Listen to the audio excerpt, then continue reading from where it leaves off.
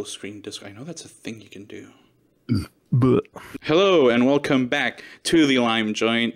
This is not the third or fourth revival. I have no idea. I've lost count at this point. And today with me, I have a very special guest. hey, Hi. it's me. Hi, hello. Right. This is Ben Saint from Hi. patreon.com/Ben Saint, and also saintcomics.com. You know, that used to be my catchphrase. I haven't said it in a while, but thanks for the plug, I guess. Right. Yeah, I'm happy to be here talking about Bionicle with you. I'm very, very happy to be here talking to you about Bionicle as well. So, just to clarify a little bit about who you are, Ben Saint is a webcomic artist, troll, ween, and self-proclaimed dimensional prophet of C197 and Hierophant to New Los Angeles City, aka New Milwaukee. Yeah, that should clear it up. That's don't really care for the way that the quickie portrays me, but that's okay. They're gonna say what they're gonna say. That's fine. Yeah. But that's not what we're gonna talk about today. I don't want to get too much into it, but yeah, I did read that page, and it's very strangely written. Everything on that website is very strangely written. Yeah, I find it kind of baffling. Agreed. Yeah. But so other people would probably know you as the guy who makes those lectures on YouTube. Yeah. Which one is my biggest your, thing? Yeah, which one is your most viewed one right now? Is it the Mega Man one? Oh no, it's the CWC. It's the Sonichu one. Right. Because I mean that's been up for like 6 years. It's at of course. I think it's at like 1.3 million or something. Mm-hmm. Mega Man just hit 600K, which is not too bad. Very nice. I think that makes it my second most viewed, or like that and Tails Gets Trolled are like neck and neck. Mm-hmm. Yeah, and with time, Mega Man will probably beat it out. And I think eventually, yeah, it's gonna be number 2 pretty soon. Yeah. I hope. I honestly think, I think you have me on here today because I am working on a Bionicle one, and I think that might do really well. I think Bionicle is a great subject for such a treatment, and I hope I do it justice, and I get 1 billion views, and I make $1 million. I agree. Yeah. Bionicle, of course, it's ripe for this kind of explanation video, very long, because those have been a thing on YouTube for a while now. The very long video. The very long video. I think it's lost its like shock. No one's like shocked by a very long video anymore. But it's a niche. It's a particular niche, and I like them. I also very much enjoy them. Yeah.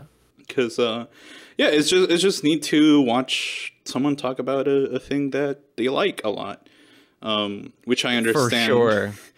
You have some not so nice opinions about Bionicle. You do like it. I wouldn't say. Look, I have criticisms. You have criticisms, which I agree with. It's not all sunshine. Right. So the whole reason I was even able, aware that you're working on this and being able to get you on is because you've been streaming on Twitch, that you've been playing some of the Bionicle games. Well, at this point, you've already finished all of them. I did. Well, not all of them, because I mean, not the Flash games, because there's so many like Flash games from like 2005 or whatever, and they mostly suck. So you're not missing out on much. Most of them are like pointless. Yeah, no, I was playing. What did I play? I played Minogue. I played Minogue 2. I played Minogue. What else? Tales of the Tohunga. I mean, no. Tales of the. Not Matoran Adventures. I did play Matoran Adventures. Oh, right. No, Tales of the Tohunga became Tale of the Toa or something of the Toa. Quest Matoran for Adventures the Toa. Quest for the Toa. Right. See, so it's more like the Quest for the Toa Stones, but I mean, whatever.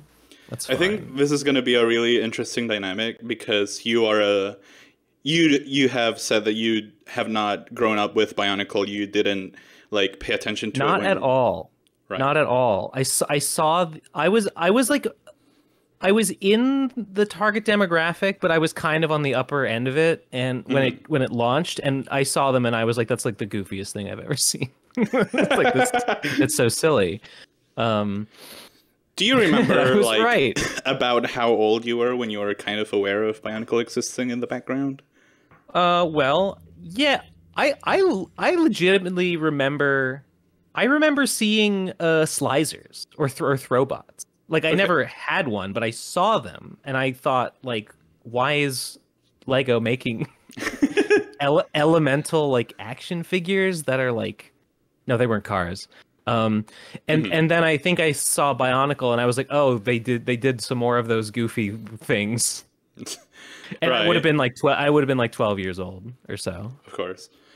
But yeah, something like that. I think it's really interesting that, because you've gotten into it very recently, and you've been researching specifically for the video. At this time, you have already read all of the books, right? The written material? I just finished like this week. I finished reading like the Yesterday quest, and that was like Of course. that was the last one, and now I'm done. Yeah. Right. And also, what other stuff have you been consuming in preparation? Because I know you've read the comics as well. I read all the comics. I read all of the books, including the level 3 readers, of course. Of course. I read all the books, all the serials, like all the prose stuff. Okay, The Many Deaths of Toa Tuyet is not a serial per se. It was a short story, but just everything, pretty much everything that was included in that one document by I think it's Turaga Nuva on the Right. BZ Power forums made that one like master document. I just printed it out. That one's called the Biological Chronicle, right? Yes, I believe it's called the Biological Chronicle. Yeah. Cool. So Although yeah, I have the version without the comics in it because I had already read all the comics. Also, I don't think it's quite comprehensive. I think there are some things that are not in there, but like it's got like 99% of Right. everything. so yeah, Yeah, I read all that, read all the comics, played all the games that are like worth playing, I think, and I think that's pretty much it. I think that's pretty much everything. the movies. What about Oh those? yeah, I mean, of course I watched the movies. Yeah, Right. but you don't even have to watch the movies because you can just read them in book form. Yes, but then how would you know about, Takua? That's like Takua. How would I know 80%. about them? How would I know about the Matoran's weird abdominal muscles? Yeah, exactly. Yeah, Because true. you what you have to understand is that 80% of the Bionicle fandom's humor is just that word Takua yelled in that specific way. See, I don't know any of like the memes. Yeah, so I found out that good guy is a meme, and I get of that course, one. That our one's Lord good. and Savior. I know about good guy. What other ones do I know about? I'm blanking. Nothing. I have no idea. I'm sure I've heard a few more than that.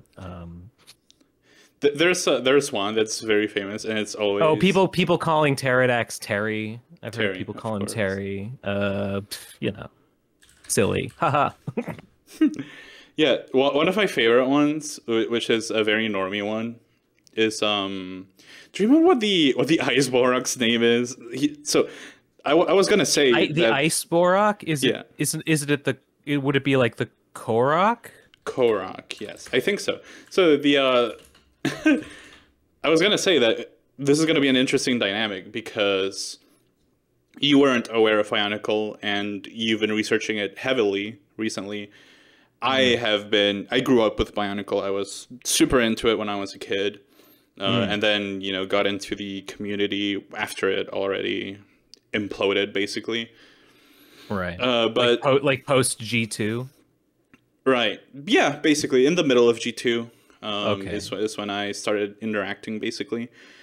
But the funny thing is, you would probably know a lot more than I do, just from my recollections from actually being in. Maybe about like the nitty gritty of like the books. Yeah, perhaps. Right, because one of the big things about the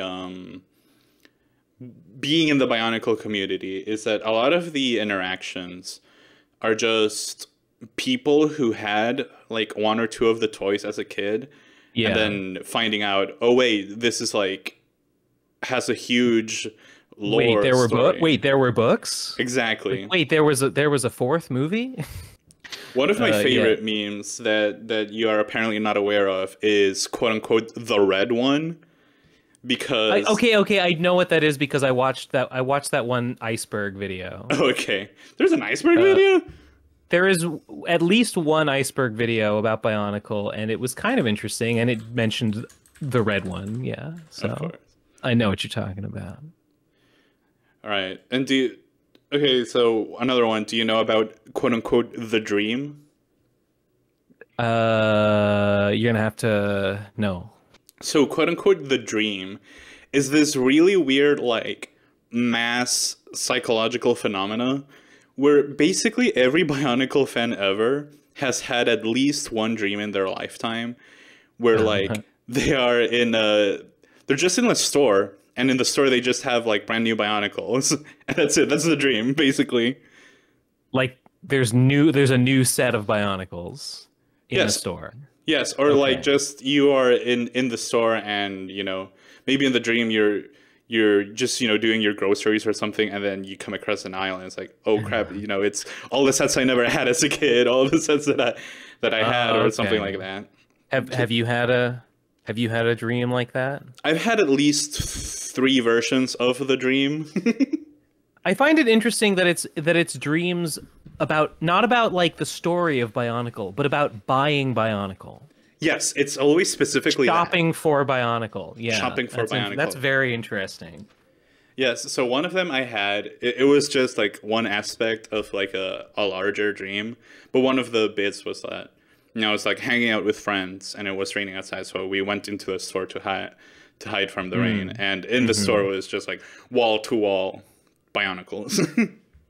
Another one I've had is that I was in like an anime convention or something like that, but instead of like booths where they sold stuff, there were like tents that you would go inside of, and awesome. there was just a tent that had new Bionicles. Amazing. I wish I wish I'd been there. Yeah, I have never. I gotta level with you. I've never even seen a Bionicle, like in real life. I've never even like seen or touched one. Not even as a kid. I don't think so. I don't remember any like friend of mine ever having one or showing me one, or maybe I saw one in like a store somewhere by accident. Because I feel like the thing is, I feel like, you know, Bionicle, if you didn't have the like exact type of autism as a kid, it would like kind of bounce off you, or you'd just be like, okay, yeah, this is cool, and then you would grow out of it. Maybe I was a little too old, or I mean, I was into like, I played with Legos when I was like little, but I never made the jump to like building with Technics and stuff. So I was kind of out of my Lego phase, and I was into like reading. I was into like fantasy. I was like reading Lord of the Rings around that time. So yeah, it just didn't grab my attention very much. One sec, I need to grab a beverage. Give me like literally a single second. Okay, I'm back. Welcome back. What are you drinking? Thanks. Kirkland Signature Sparkling. Okay, it's not sparkling water. It's just sparkling. Black raspberry flavor. Wow, nice. So if it's not sparkling water, is it just soda? It's just, I mean, yeah. Yeah. But it's called sparkling. Nice. But yeah, the you know, we've taken like 5 detours off the thing that I wanted to say. One of my favorite Bionicle memes is like Korok. There is this ancient post from Facebook that I will send to you right now. It's from like some Facebook RP group. And it's just people like RPing, and then someone interjects. Oh, do you want to read it? A young vampire girl walk around alone and feel like people don't like her because she is different. Walks by and bumps into her on accident. Oh, I'm so sorry. Look at him and her eyes are blood red. It okay. Smiles. I like your eyes. They're pretty. Thank you. Smiles. A robot appears from a portal. Where am I? Interesting. This purple guy knows what's up. 5 funny? You know what I learned? You know what I learned about the Borok that I thought was interesting, that I learned from the Faber files? Was that in development, you know what they were called? You know what they called them in development? I do not know, actually. I have not watched the Faber files. Bugs. Bugs? They just called them the bugs. Or like Faber's documents too, anyway. And you know what they called the Krana? What? The Krana? Power brains. Power brains? Yes, the bugs with their power brains. That is, that's very descriptive. I feel like that's very European of him. I think that's just how they were conceiving of them, and then they pitched it to the suits, and they were like, we got to think of better names for this. We can't sell them as power brains. Love the design, love the idea and all, but like we'll workshop it. Yeah, and that's actually interesting because, you have not been looking into G2 because it's a completely separate thing. No, I don't know anything about G2. So one of the things that happened with G2 that some people are upset about, or were upset about at the time, is that basically that's how they handled the villains. They didn't have specific names like Korok, and instead, not as specific as, bugs, but they had like Skull Crusher, Skull Archer, Skull whatever. I genuinely feel like the naming conventions are kind of a big barrier to entry for understanding, because for understanding the story, at least I still couldn't tell you like which one is the Roparak and which one is the Bogarak and which one is the Unarak. Like who cares? Nobody knows. So I kind of think naming them stuff that's a little bit more simple and evocative like that. I get why they don't want to name things Makuta and Tapura. Like, who are these people? These names don't mean anything. Funnily enough, Makuta did come back as a name in G2. Okay, well, I mean, you can have like one. You can have like one guy with a fancy name. He's the bad guy. Exactly, because they without getting into too much. But you can't give every freaking mook their own like stupid, their own stupid gobbledygook name. It doesn't. And that's not about Maori, okay? Unarak is not a Maori. I think I'm saying it wrong. That's not what I'm saying. Yeah, you get what I'm I absolutely you're saying. You get what I'm saying. I like the instant defense against xenophobia. Not saying that I'm not calling Maori gobbledygook. Do not put in the newspaper that I called it gobbledygook. That's the quote that I'm going to put on the thumbnail. Oh man! All right, we're off to a great start. Yes, we are. So yeah. We I actually wanted to talk to you about like the lectures in general before even getting into Bionicle, but it's been so fun. Yeah. So first of all, these lectures, I've always been curious. Did you invent the whole lecture format, or did you get it from somewhere? It was an idea. Well, you know about RadCon. Of course.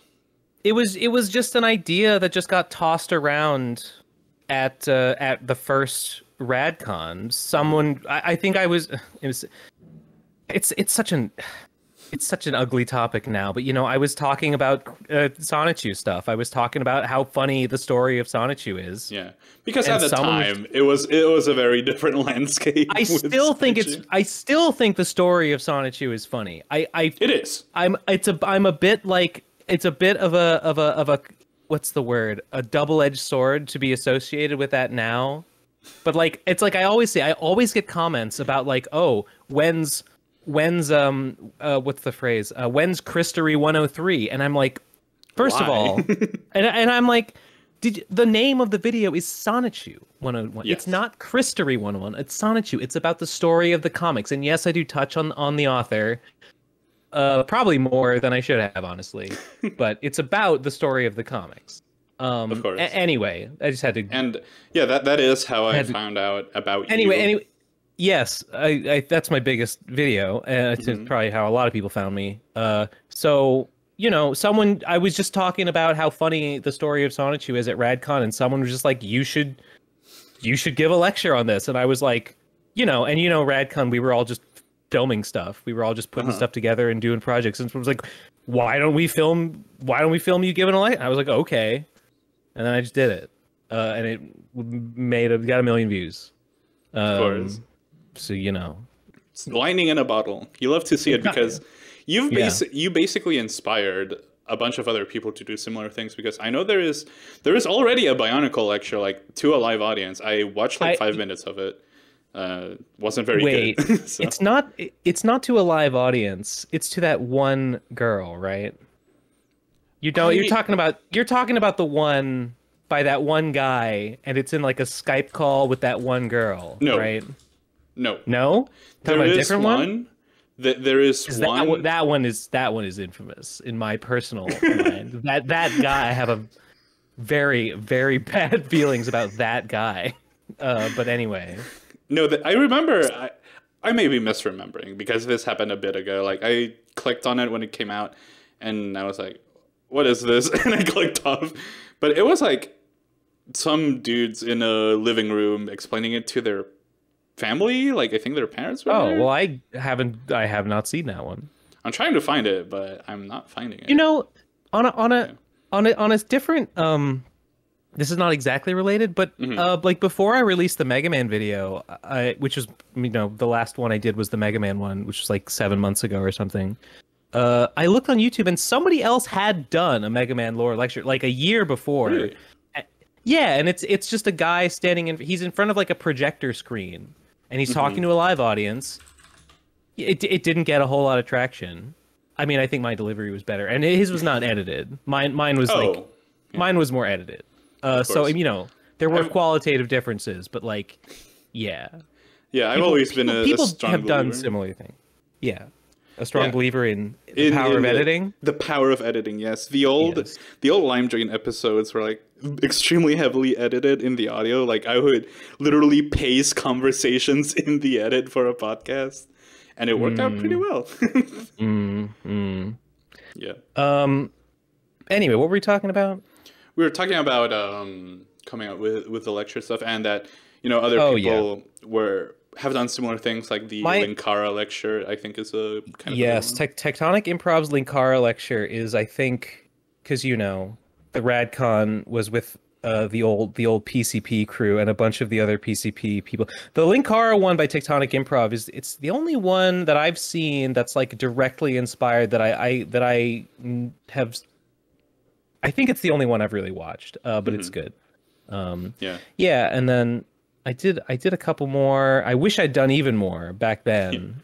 Because I love almost all of the ones from those days. You know, rest in peace, Munchie. Some of them are better than others, but yeah, some of them are definitely better than others. They're not all amazing. Some of them have their issues. Yeah. One of the things that I loved about the original lecture format was the live reactions, and right now the way you're doing them is different. It's, you talking to the camera in more of a, you mentioned Mike's mic as an inspiration during the Mega Man lecture. Mike's mic, his video about not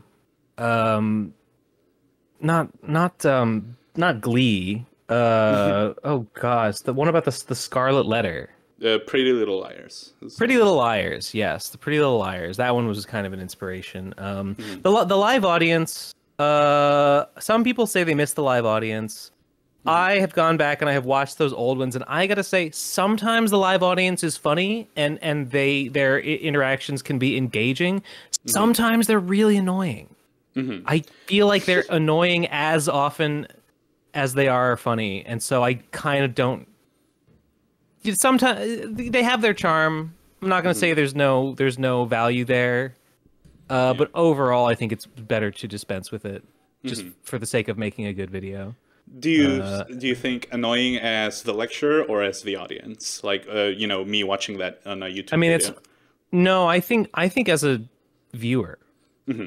I went back and I tried watching some of the old ones, and now I'm thinking, like, a lot of the time when the audience pipes up, I'm kind of just like, shut up. Yeah, no. Not always. Sometimes they're funny. Sometimes they're not so funny. I don't know, Yeah. whatever. It's a mixed bag, and I don't hang out with those guys anymore anyway. So it's not like I have a choice to make about whether I have a live audience or not. I'll have you know. I can't, but it's okay. But I think it's okay. I think it's a lateral move. Right, that's of course. my because the format is basically completely different now. But I'll have you know, you're kind of vindicated in that, because when the Radcon 4 lectures were coming out, I was like showing them to my friends, and they would enjoy them. But I have this one specific friend who was supposed to be here, but he isn't, because fuck you. Right. Of course. But he was the one who talked to me most about them, and the funny thing was, a lot of the time was like, I would just receive a message out of the blue, and it's like, dude, who the fuck is this guy asking questions in the audience? Why does he keep talking? I think sometimes the questions could be annoying. Sometimes they were a little bit annoying. I don't know. Yeah, there were some jokes, there were some memes spawned from some of the banter, and that's all cool and all. I actually, my goal lately, I haven't actually gotten around to filming the Bionicle one yet. I'm planning on filming it like pretty soon, and recently I'm thinking like it's all well and good to be like, oh my god, the Mega Man video, that 8-hour Mega Man video. That you hear about a guy made an 8-hour Mega Man video? That's so long. And like, yeah, it's kind of sort of generates a little bit of like shock. Just like, why is it 8 hours long? But I feel like that effect is only going to become less pronounced. People are going to be less and less impressed by like really long videos, because they've been a thing for a while now. They have. So I think with the Bionicle one, I'm like, it's still going to be long, but I'm not going to try and pad it out. I'm really going to try and make it not concise, but like as concise as such a large volume of material can be. And I feel like if it ends up being like maybe 4 or 5 hours instead of 8, I kind of think it might be a better video for it. And I think that I have plans for like what I'm going to be doing. I have some ideas for like some slightly more involved like drawings and like stuff on the board and diagrams. And I think that's going to add a lot. I think it's going to be really fun. It'll be exciting. Yeah. Feels very online professor Zoom type shit. But I'm going to do it in a way that is it's actually going to be focused on like really like conveying idea to the audience, to the viewer at home, in a way that I think that a live audience would only distract from. So I'm going to try and lean into the like, this is a direct correspondence between me, the presenter, and you, the audience, and I'm just conveying information directly to you for maximum impact. That's I think where I'm at with it right now. Yeah, so the thing with Bionicle, I don't think it would work well with a live audience as well, because there's so many the name barrier. As you said. The name barrier is tough. But I do think the big twist would go over really well with a live audience. Yeah. I think that's the one thing I'm gonna miss out on. The big reveal. There's not gonna be anyone to scream like, "Oh my god!" no Cheeto Man moment in this one. Yeah. Do you know another thing from the Faber files? Do you know what Christian Faber? Well, context. Christian Faber and some of like the higher ups would, when they were in story meetings, they would have to talk about the story and their ideas for the story, and then when they wanted to communicate it, they would talk to their underlings, but they didn't want their underlings to know the twist, because they didn't want the twist to be known by like any more people than strictly necessary.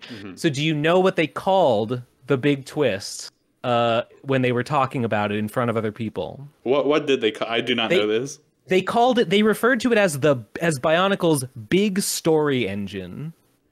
Wow. Okay. The big story engine, and of course they meant the spirit robot, but they never called it that. Yeah. the thing, and I think that's a really apt name for it, because it is big. It is a machine engine, like an engine, and it is also, it's the engine of the story. It's the thing driving the plot. I like that. Yeah, and yeah, I actually wanted to ask you in the lecture, how much are you gonna be covering of like the backgrounds of the creative stuff like Christian Faber, Alistair Swinton, George Farsi, Greg Farsi is what I meant to say. I mean, I'm mostly gonna be focusing on the like the in canon lore of it. Like I'll mention Greg Farshti. You have to talk about Greg because a lot of like the lore comes from like, you know, BZ Power users like just asking him stuff. Mm-hmm. You kind of have to, and I'll probably mention Christian Faber and like how the idea spawned from like he had a brain tumor and he had to take these pills and he thought, what if there was a little soldier in my pills? Like what a cute freaking story. But I'm not gonna focus that much on it. Okay, yeah, makes sense because just Yeah, like the Sonny Chu one, it's a Sonny Chu lecture, it's a Bionicle lecture. yeah, yeah. It's not about. I mean, there's already that really great video from Slow Start that's like sort of the business history of Bionicle. I found that really interesting. So I'm not gonna devote a whole section being like, in the year 2000, Nintendo was struggling financially, and they, you know, that's not what we're here to talk about. Yeah, because it's funny. A lot of Bionicle stuff always there's always that like little tidbit of I'll like, probably mention it. I'll probably mention it, but like I'm gonna assume. I don't know. I'm gonna assume that the audience knows everything about the context in which Bionicle exists, but nothing at all about the story itself. Well, the good thing is like the context doesn't really matter for Bionicle, so you'd be fine, really. Yeah. I am gonna assume like a non-fan. Like I'm gonna make the video. Yeah, assuming that like it's not. I mean, I assume that probably Bionicle fans will watch it, but I'm gonna make it as like show this to someone who doesn't know about Bionicle, and they will be educated on the entire like Bionicle storyline. Yeah, so I'm gonna assume no familiarity. Also, I just think that'll give it a wider reach. Absolutely, because Yeah. the whole thing, you know, I was mentioning the meme, the red one, is most people who have interacted with Bionicle in their lives, they just did it casually, like they didn't have absolutely no idea. So Yeah, they just had a toy. Yeah, and Bionicle fans will consume anything Bionicle, so you're good on both fronts. Right. Nice. Locked in. I think it's going to be really good. I think it has. You know, one of my previous ones, my favorite lecture that I did is the one that has the least views. It's the one about Jennifer Diane Wrights and the what's her Pastel Defender Heliotrope. You seen that one? That is my favorite one. Absolutely, I've seen that one. That's my favorite one, and I feel like the Bionicle like lore and all the twists in it and stuff, it kind of feels like explaining that a little bit. It's like, oh, the Trisselmystanian like world plates and the storm. the dome, the Shatteral Storm. Oh yeah, domed cities under the earth, like connected by rivers and like the Great Barrier, energized protodermis. You know, it kind of feels like that, which is really fun. I like that stuff. Yeah, a lot of like specific. How does the world work? Parallels between. I remember. I was so surprised. Like I knew that there was. I had been informed that there was lore because like I knew that there was, you know, that other guy. The other freaking guy who I'm not a fan of made that one like 5-hour video about it. So I knew that there was like a lot to say, but I didn't know any of the details. And then when I dug into it, I was like, huh, wow, that's crazy.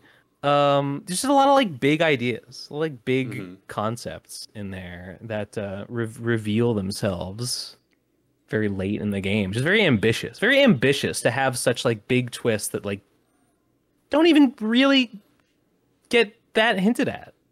You can see them in hindsight, but like at the time, like you would never guess it. Do you know another tidbit from the Faber files? There was a plan at some point in development, when they first like awoke the Borok, they were gonna like basically like I don't know turn a key or whatever, and they were gonna try and turn on Matanui, but it wouldn't work. There's something would go wrong, but he would sort of like somewhat activate him a little bit, and his fingers would twitch, and 3 of his fingers would like stick up from the water line, like, and he would be like visible on the horizon, and they'd be like, oh, we got to go to those. Oh, there's 3 new islands just appeared. We got to go to these 3 new islands, and like that's the new adventure site for the next season. 3 Finger Island. That was going to be a thing. That is really cool. And then they didn't. It was really cool. They didn't do it. Yeah, a lot of could have beens in Bionicle, like the dinosaur planet or whatever it was before it got canceled. I'm sorry, Dinosaur Planet? So haven't you mentioned this? There was like a No, I don't know. So what do you? When Bionicle got canceled, you know, when they got into the Glatorian stuff, there are design documents of like dinosaur Bionicles and stuff like that.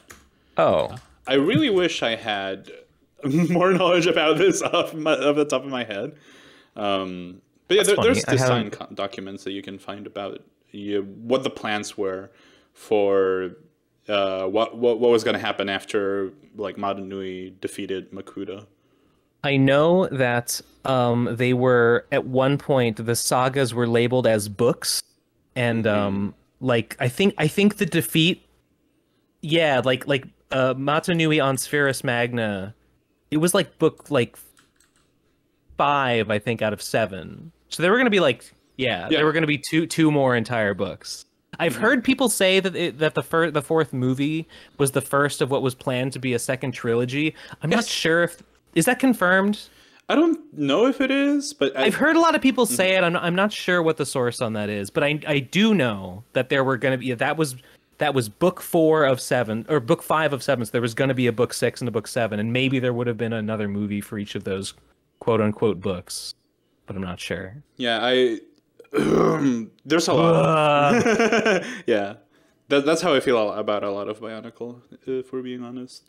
Right. But sure. A lot of nonsense. A lot of nonsense. Some of my favorite parts are the parts where you can tell, like, okay, oh yeah, Greg just had to include something like a toy. Yeah, Greg had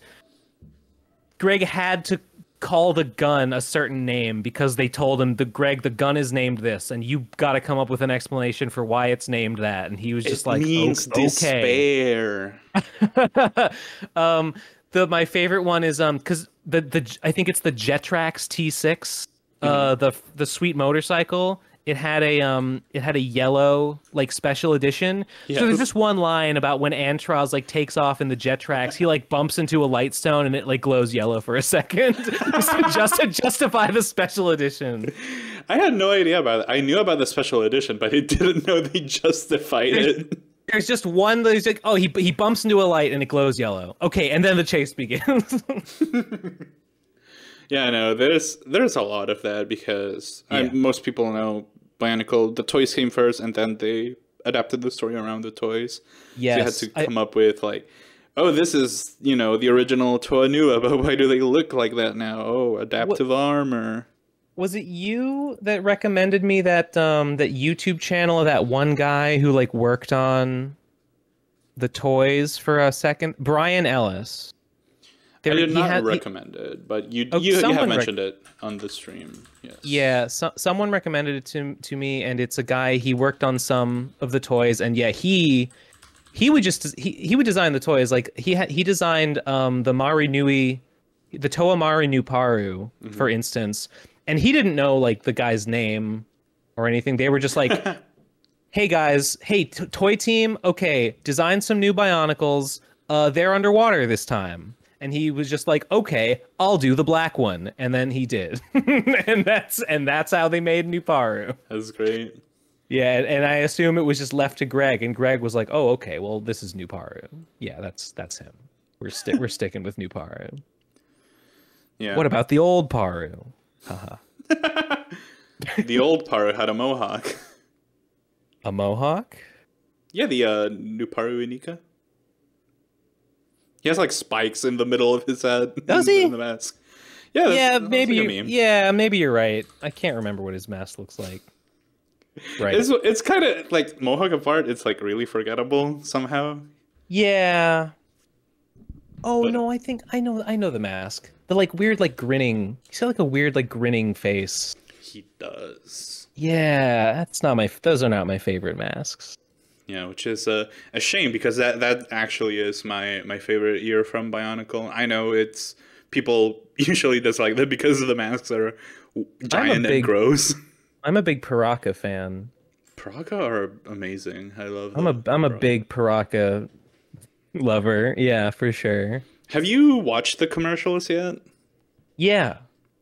Great. So now you've been blessed by Yo-Yo Paraka. Yo Paraka, the bully, the beast, the trigger, the tracer, the drifter, and the snake. Yeah. Oh, you got them all. Got it. I wouldn't have been able to get them all. I would have remembered like a few of them. They don't even really make sense, honestly. No, they don't. Why is Vezon the beast? They're all pretty much the same. Well, because he's crazier because he got the other guy oh, yeah. split from the only one that really makes sense to me is Avac being the trigger because he does make the guns. So like that one's fine. Yeah, no, it's funny that they're all snakes, they're all bullies, it's etc. Yeah. Yeah, it's funny that the marketing quote unquote story would just be like very loosely related to like the actual marketing, like the whole 2004 year with Metro Nui and the dystopian aspect of the Vaki. Yeah, you've talked about this, and then the story it doesn't really come up that much, right? No, I mean, well, it's just the way that they talk about Metro Nui as the city of legends and like, oh, we got to get back to our homeland. But yeah, then in the books you don't really get it because they don't really encounter the Vaki that much until they become the Toa. But even before that, whenever the Vaki get mentioned, they're like, avoid them. Like they're bad. They're a menace. Like they'll ruin your day. They don't do anything good. And then the animations paint an even more dystopian picture. It's as though like it is like a 1984 a dystopia, but it just so happens that the Matoran just love working so much that they don't really mind living under the heel of these robots that force them to work all the time because like they want to work anyway. How conservative of them. Yeah, it's just fortunate that it worked out that way. Why do they even have to build them in the first place? Thanks New Paru for making these 1984 robot cops. Good one. Yeah, but hey, he's my goat. I love Nuparu for some reason. I just think he's cool. He's cool. He's cooler as a Matoran. He's cooler as a diminished Matoran on Matanui, making the Boxor out of the Borak. That's legendary move. Making the Vaki, not such a legendary move. I love Nuparu. Little bit cringe, honestly. Because he's kind of like, I don't want to say like Mary Sue because that's not right, but it is weird that they had all these like established Matoran, and then out of nowhere they add Nuparu, and it's like, hey, this guy is gonna create the Boxor. It is kind of weird that he seems like almost single-handedly responsible for like every technological advance that you even hear about. Of course. I mean, just the ones you do hear about, he did them. Yeah. Yeah, because he is the inventor that we know about, so he has to do everything. I know. It's very... So, you can't have a second inventor. Of course. Yeah. One thing I wanted to ask you about nearly an hour into this is why Bionicle? Because, as you've said, you didn't grow up with it, so why Bionicle out of anything that you could do about? I mean, people were, after the Mega Man video, a lot of people suggested things for me to do, and a lot of them recommended other like video game franchises, but one of the more common things that people would say. It was like, hey, you should do one about Bionicle. And I was like, really? Is there lore? And then I found out, yes, there is. And then, you know, I still am gonna do like a follow-up to the Mega Man video about I'm gonna do the one about Battle Network. But it's taking a really long time to play out those games because they're really long. So I was kind of like, well, crud, I got to think of something else. I got to do something else in the meantime. And I was just thinking, like, what else can I do? What else can I do? And I just remembered that a lot of people had said Bionicle. I was like, I'll just look into Bionicle. Let me just take a look and see what's going on there. And I looked and I was like, oh wow, there's a whole that's weird. I just found it really weird Casual and captivating. stroll into a 10-year franchise. Yeah, I just looked. I was like, "Whoa, this is freaking!" And then my pal Simsy, he said, "I was like, what is going on here? This doesn't make any sense." And he said, "Ben, just go Google acquaint yourself with the Matoran universe. Just look up a wiki entry on the Matoran universe." I was like, "Okay." And then I looked at the map. I was like, "Oh my god, oh my god." It's like, yeah, this is make a pretty good. This is a pretty good subject. And then I spent the next like 2 months reading it is like all the books and stuff. The Matoran universe is such an interesting idea because it's like it really is. What if there's like a whole, not just one, but multiple civilizations just living inside a dude for no discernible reason other than shits and giggles? Yeah, what are the Skakti there to do? Exactly. The great beings in all their wisdom decided there should be some barbarians just living in this dude's like left shoulder or something. Honestly,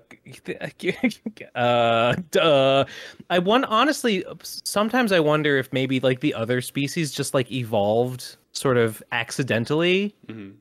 Maybe someone just put them together and they just like started replicating. Like maybe they weren't supposed to be other things. But I don't think so. I think that's very headcanon, and I think it's probably stated that, like, no, everything's 100,000 years old. Every creature in the Matoran universe is 100,000 years old. I found a quote from Greg saying that apparently, and this was crazy, the Matoran on Matanui could not reproduce, but when they go back to Metronui, they can make new Matoran now. So they got to get ready for that. This is going to be like a cultural shift. And I was like, what? That is insane to just add. You can't be serious. I don't know. They never really follow up on it because, you know, nothing. They never really get the chance to just like live in Metronui. But no, he said that somewhere in the forums. He replied to someone's question. He said, yeah. They can make new Matoran now in Metronui, which is wild. Yeah, don't you love having like gigantic like society shifting changes, implications made in forum posts? Yeah. It's annoying, and I feel kind of bad that I haven't read all of the not the Farshti files. Well, you could call them that, I guess. I haven't read all of the Farshti posts because most of them are not that interesting. But then every like once in a while, one is like a completely like just changes everything, and that's one of them. Yeah, and it's funny. Yeah, I used to work or be involved with this one Bionicle fan project, and it was funny because one of the things they were doing was basically writing fan fiction, but they wanted to write stories in a way that would fit perfectly with canon. And so basically they had at least one guy dedicated just to like searching through the Greg archives to see would this contradict anything. Well, I don't know if it's new, but like the ones they got on the Great Greg archives, they're like searchable now. Yeah, maybe they were like that before. But I know it's an ongoing project, and I've really impressed by like how carefully like archived everything is. It's really cool, actually. Yeah, and those archival efforts, aside from Biomedia Project, have been very recent. I see. Yeah, the Great Archives is relatively recent.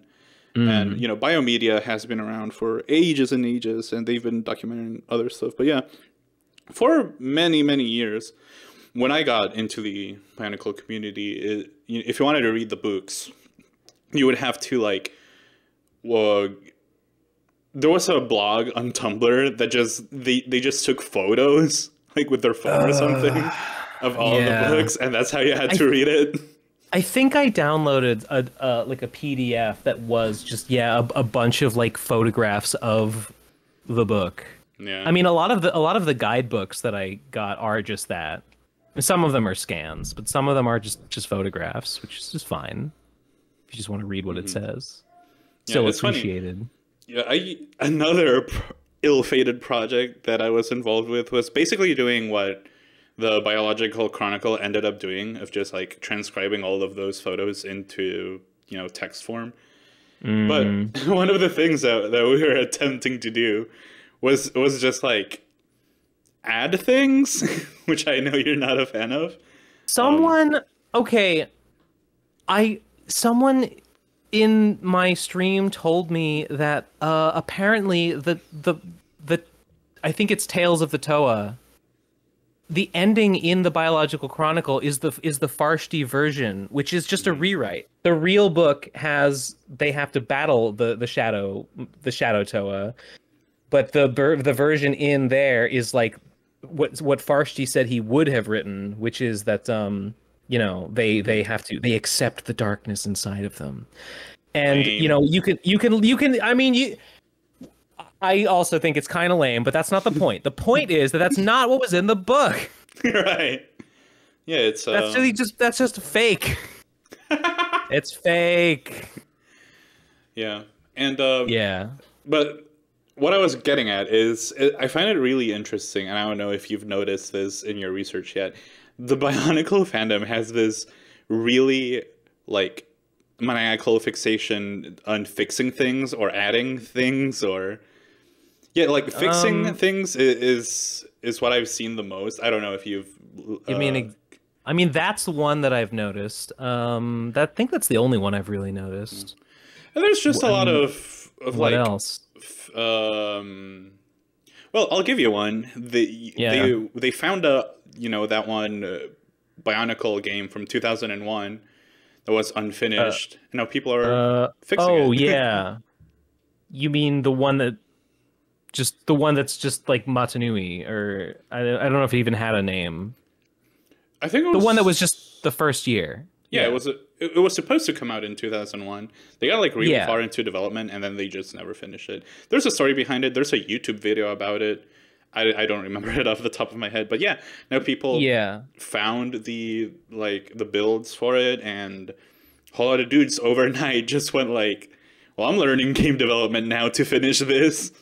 I mean that makes sense, because like I haven't played the like reconstructed version of it, but I mean I guess like if it mostly works, like fix the game, I guess, if you can, and like make it playable, like that's cool.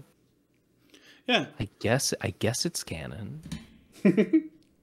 I don't think it is. I think there's like a lot of stuff in that game that is very not. I guess no. The purist in me says if it wasn't officially released, then it's not canon.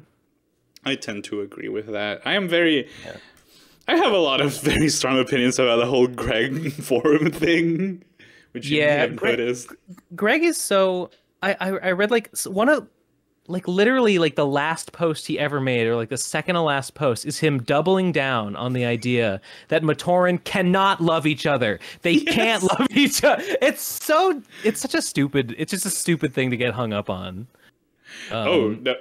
The thing is, he's so hung up over that because people have been like, it's weird. Shipping? Did he not even like the ships? Not even shipping. Like, people just got really hung up too on the fact that they can't like well, that doesn't make any sense, mostly like, because it doesn't make any sense. It doesn't. Like, yeah, I get that they don't have sex and reproduce, but like, so what? Exactly. They can freaking like each other, you freaking idiot. God. Yeah. Oh man. There's been like a lot of memes about that, like, you know, the classic meme of isn't there somebody you forgot to ask? Like, I consent. Yes. Yeah. don't. Is it Maku and Huki and Greg says I don't consent? That's exactly what it is. Yes. Of course it is. Yeah, yeah. Do you think Holly and Jala had a thing? I think they had a thing. They definitely had a thing. If it was Yeah, just the okay. movie, it would just be like, okay, I think you're kind of stretching. But the Borak animations make it kind of clear. Even in the movie, I think even in the movie, which I watched before I watched those, I thought there was a little bit of like flirtiness with like when they were on the Coley field or whatever. Or was it no? It's not Echolini. Yeah, it was the Coley field because they were on Matanui. Yeah, and then in the animations, they're like, I like that because there's like. It humanizes them so much. Well, yes, but it specifically, I think it's cool that they kind of contrast like Huki and Maku. Like Huki and Maku have this adorable like puppy like crush on each other, whereas like Jala and Holly are just like, yes, I feel some affection for this individual. I don't know. They're just very like they're very buttoned up about it. Yeah. Right. I just. It's just different strokes for different folks, I guess. I don't know. Yeah. Huki and what's her name? Maku. Yeah, they're very cute. Huki is actually my favorite Bionicle for some reason. I just really like his Matoran set and then his 2006 set. So I like his big Toamari mask. Oh yeah. I like that one. Manta ray looking thing. Yes. I think that one's pretty neat. I think that has been placed in many like top 10 worst Bionicle sets list because he doesn't have a hand. Does he not have a hand? He does not have a hand in like the blaster arm, I think. And then he has like chains dangling that people don't like. People get hung up. I just like his big mask. I don't know. Exactly. That's all. And I mean, it's better. I mean, better than the Anika masks. The Anika masks were horrible. I'm sorry, they're so ugly. I love them. They're my ugly babies. I don't like them.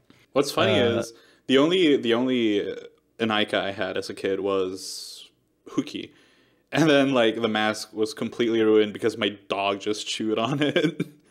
Terrible. Clear this up for me. The Anika are like much bigger than the Toamata, right? Like the figures are just like twice as tall. Not twice, but they are considerably bigger. Yes. Okay. They looked that way, and I wasn't sure. Which is like they sort of reference it in the book, like when Takanuva shows up in Cardanui, I think Gali is like, "Wow, you got taller." And it's a joke about how like the old Takanuva figure was the size of the Toanuva, but like the new one is like Inaika sized or whatever. The new Takanuva is actually bigger than that. Oh, okay. But I hate it. I really hate to think that like in universe the Inaika are like 12 feet tall and like the Mata are just a measly 7 feet. Like I think it can't be true. So, no, in-universe, as far as I'm understanding with my years-old recollection about this, the Anika and the Nuva are the same size in-universe. I would think so. The reason Gali would say that is because by the time of Cardanui, the sets, Gali would also be Anika-sized, or rather Paraka-sized. Paraka are like a little bit shorter. Yeah, because she was... Mystica or Fantoka or whatever. Yeah. Yeah, but the Takanuva, so they all got bigger. The sets, yes. So there was actually a lot of people get hung up about this in the toy side of things, that the original toys were better because of functions and then and proportions as well. And the new ones are the Anika ones, because basically what happened is that in the early years, every couple of years, he would get a new base Toa build, basically. So, the Mata and the Nuva use the same base. Then the Metro used a different base, and that was also shared by the Haga. Then the Hordika were their own thing.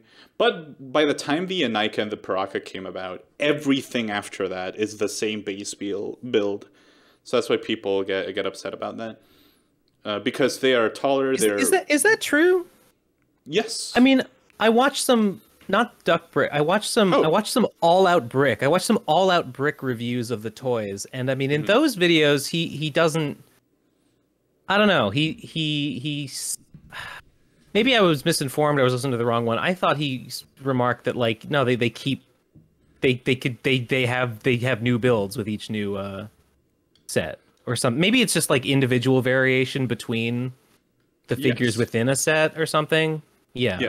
They're not all like the same body. They're not the same body.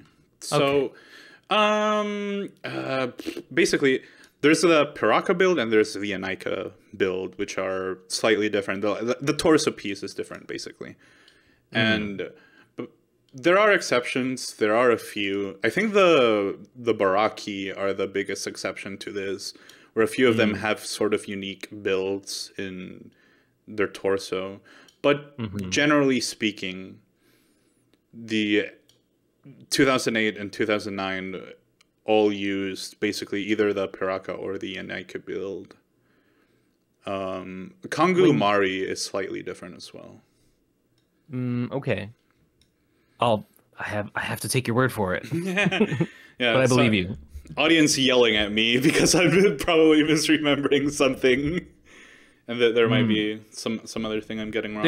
I'm sure there's exceptions, but yeah, gotcha. As a rough rule, right? But Takanuva in Karanui. So why, I don't know. Did they all get bigger? Like why would Gali remark, "Oh, you got bigger"? Because I don't know. I found it very strange. So the thing is, everyone in the toys, yes, everyone got bigger. In universe, no, the Anika and the Nuva are supposed to be the same size, basically. Right. Takanuva specifically, because he's a Shadow Toa now. The set was Titan-sized, so he was like a lot bigger. He was a lot bigger than the Anika build. And then the Mystica and the Fantoka. Yes. Oh, I see. He specifically is like a bigger set. Yes, he's like Rutaka sized, basically. Well, that's freaking weird. But okay, I guess that makes sense. Yeah, I never thought to look into like if in universe he actually changed sizes, but you would probably know better than me. I don't think so. I mean, unless. Nobody, I mean, he turns into a semi-shadow Toa, but then I don't see why that would make him bigger. He doesn't he gets some new weapons, I think, in like the Kingdom universe. And then, yeah, I can't really think of a good reason why he would get bigger. Unless being a Shadow Toa just makes you bigger, which maybe it does. I don't know. Did you like the alternate universe story stuff? Kinda. I sort of liked. I didn't really like the Toa Empire. I kind of did like the Kingdom Empire. I thought my favorite part of the Kingdom Empire is when Turaga Takanuva says that yes, we're living on the island for now. But the universe is crumbling underneath us, and we won't be able to live here forever. And he says that Nuju and Nuparu are collaborating to build rocket ships to migrate into space. And I was like, yes, that's so awesome. Because Nuparu is an engineer who knows how to build machines, and Nuju is an astronomer who knows about space and the stars. And it's like, yes, they would collaborate to do that. They are the guys. It's perfect. I liked the Kingdom, although I kind of thought that the thing where they find Makuta Pterodax and he's and they have Matoro sacrifice himself again. I thought that was dumb. Never mind. I didn't like the Kingdom. It was bad. Is that the one where Matoro fails? Yes. Okay, the Kingdom is the universe where Matoro fails and the universe dies. So everyone in the everyone like the Vortex and the Skakti and like every race bands together and comes together to live on this like beautiful. They build like a super city on what used to be the island of Matanui. But everyone and it's great. But everyone hates Matoro anyway because you didn't save Matanui. Now we had to build this like paradise. We had to build this perfect metropolis. I'd rather live in Matanui though. Matoro. That part was dumb. Yeah. So But then, thankfully he gets to sacrifice. He gets to die. Thankfully he gets to have a stupid death scene anyway later. And then everyone's like, I guess he wasn't so bad, and they build him a pity statue. What a powerful message from Greg Farshi to the children. You know that part actually that part really sucks. Actually, that part blows. I like the idea of that universe, but I hate what happens in it. Yeah. Now that I remember, kids, you have to sacrifice yourself heroically to be anything. Everyone will hate you if you fail to sacrifice yourself heroically if given the chance. Do it. Do it. Do it. Also, thanks to the power of BS01, I see that upon being exposed to the energy of Cardanui, Takanuva was enlarged in size and granted an increase in strength. What? Yeah. Upon returning to Metronui, his size was reduced to normal. What? So his Titan set form is just like a temporary upgrade? Yeah, hometown advantage, I guess, because he's from I Cardanui. feel like that's probably someone asked Greg, and he probably said that in a post. Maybe. I would have to look into it because there's no citation for this one. Yeah. Okay, sure. I mean, I feel like I understand a little better. Right. Okay. So, I was mentioning earlier, Hooky is my favorite one. Who is your favorite one at this point that you have now read all of it? My favorite Toa? Bionicle in general, not necessarily. My favorite Bionicle? That's tough. I mean, I like Vakama a lot. Right. Because he's just plagued with so many doubts all the time. He just like has no confidence in himself, and that's a relatable struggle. I like Sidorak a lot because he is just like the universe's like biggest failure. He's always like put in. Every time you see him, he's like screwing up and embarrassing himself.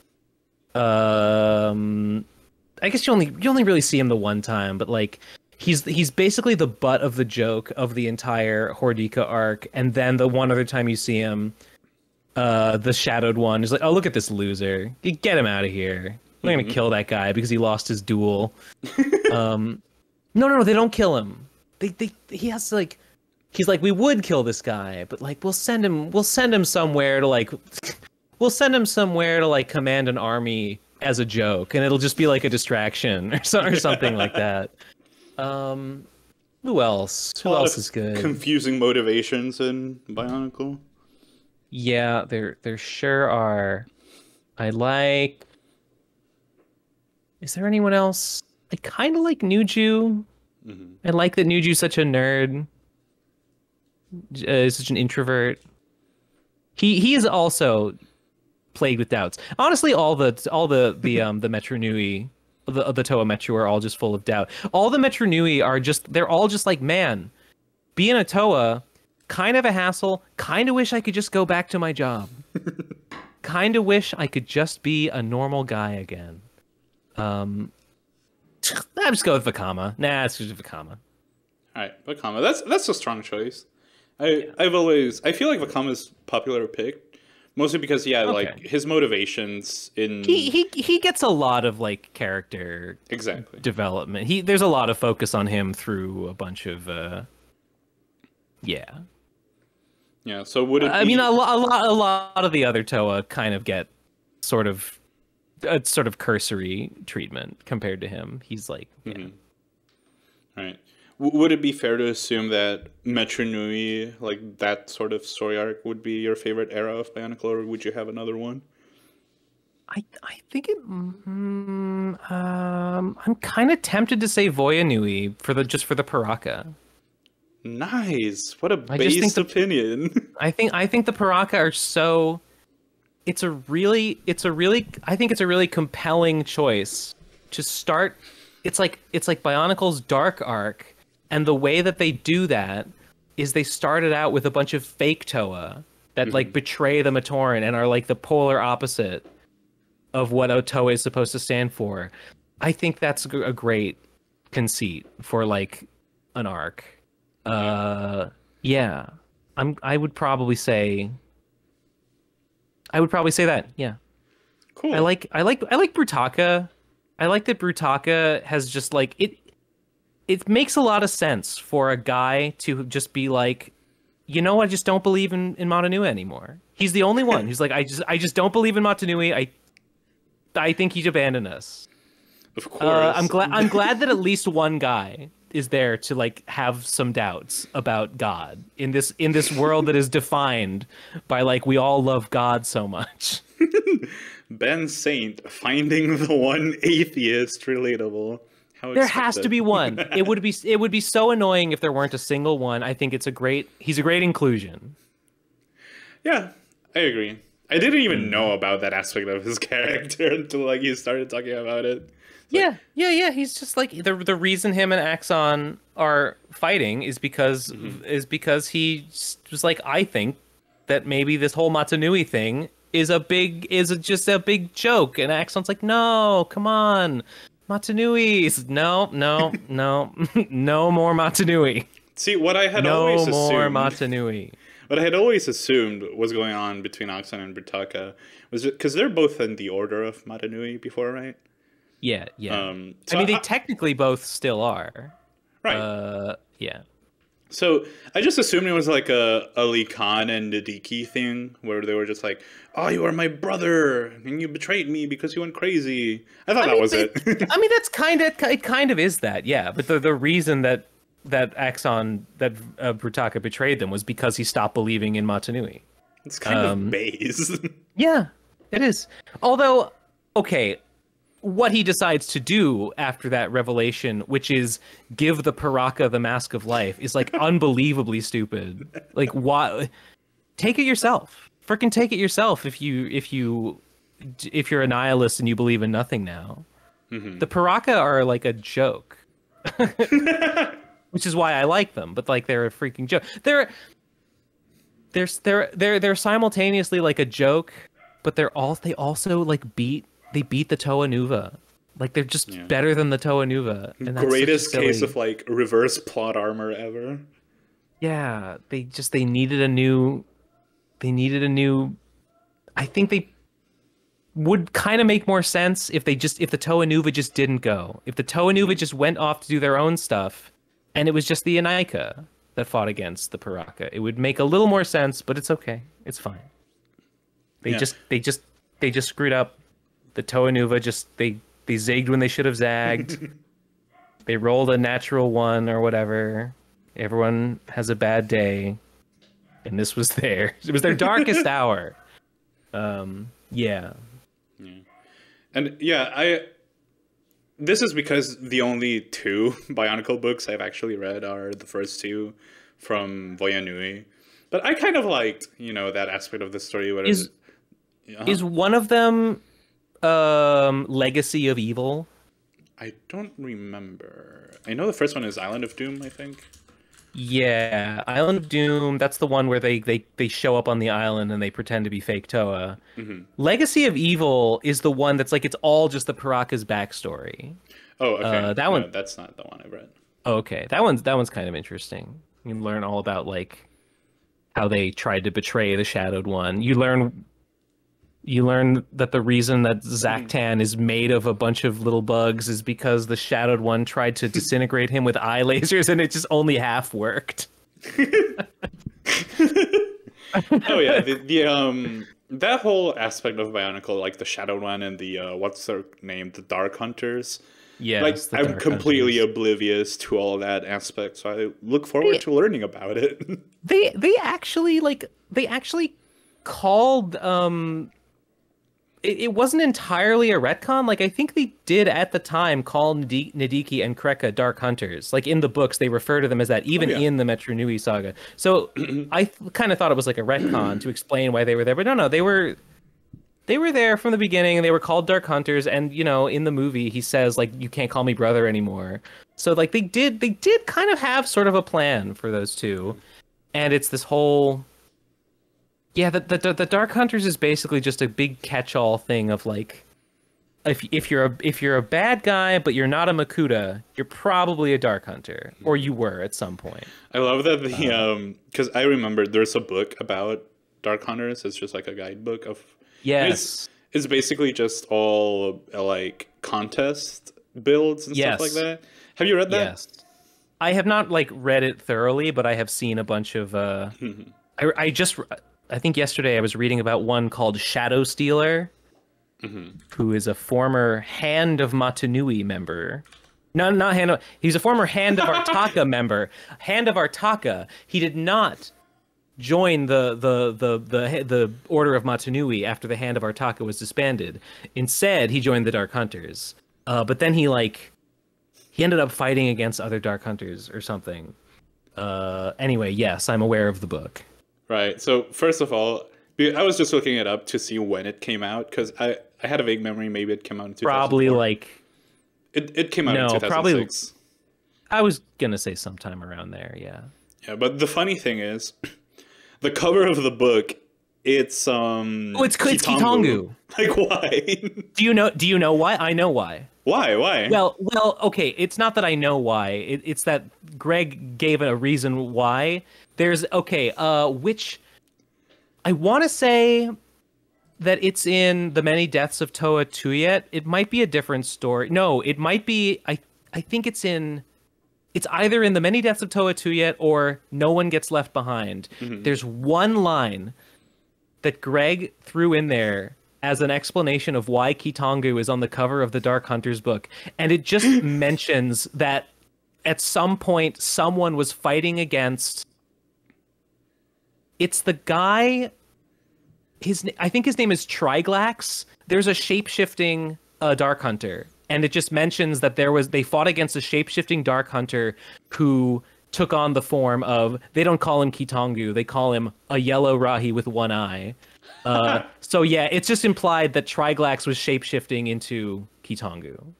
That's amazing. And that's why he's on the cover of the of the book. That's so stupid and amazing. It and is. yeah, I was reading through the trivia section for the book on BS1, and you got that exactly right. It wasn't Many Deaths of Toa Tuyet, and it was Triglax. So congrats. You know your stuff. It was in Many Deaths of Toa Tuyet? It was Many Deaths. Oh, okay. I thought it was in the other one, but yeah. Yeah, cool. I just read that like a couple days ago, and I just thought that was very funny. Yeah, the reason I was like, I burst out laughing a little bit when you mentioned Shadow Stealer, because I opened up his page, and this dude is one of the stupidest fucking builds I've seen. He's just like, why is he like that? Yeah, you know. No hate to Aaron Cassidy, who created this, apparently, and who was probably 12 at the time. Well, I guess it's not strictly the good guy face. It's just the like, what, you know, something that perplexes me is that like the face under the mask, it's like different in the different like generations. Like there's the face that like the original Tohunga had, and in Minogue there's a bunch of those like carved into Pokoro, Daihafu mostly, and then there's like the other face that was like what the original Toa had, and then I thought like most other figures had that Toa face. Like I'm pretty sure that the Turaga have that same head. And then a bunch of later figures, they have like this head, which is like the good guy face head. And I don't know if you have any insight into like how many different heads are there, and is there any like logic to like who has what head? Right. Yeah, this is just a toy thing. So you're right so far. Tohonga head, Mada head, which I think was also used with the Turaga as well. Do these Then pieces have names? I guess they probably must, right? they have numbers, but yes. Interesting. The other one is what's it called? Fuck. Yeah, the Metro Nui head, which is the good guy head. That one was used. Well, So like that's the head on the Toa Metru? that's the head on the Tometru, and it's also the head on the Mari and the Fantoka and Mystica. Really? Okay. Yes. I guess it wouldn't be the Anika because they had like could you even take the Anika's masks off? Yes, you can. Let me show you that piece because I love it. They had like a glowing no. The Anika were advertised to have glow in the dark heads, but they don't. The piece underneath the mask is glow in the dark. So Is it actually? yes. Okay. Let me find it. So basically, underneath the mask is like it's just a plastic piece that it's a gradient from green to white.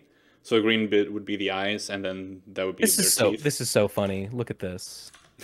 Yeah, That's really it. that It is. glows. Does the yellow part glow?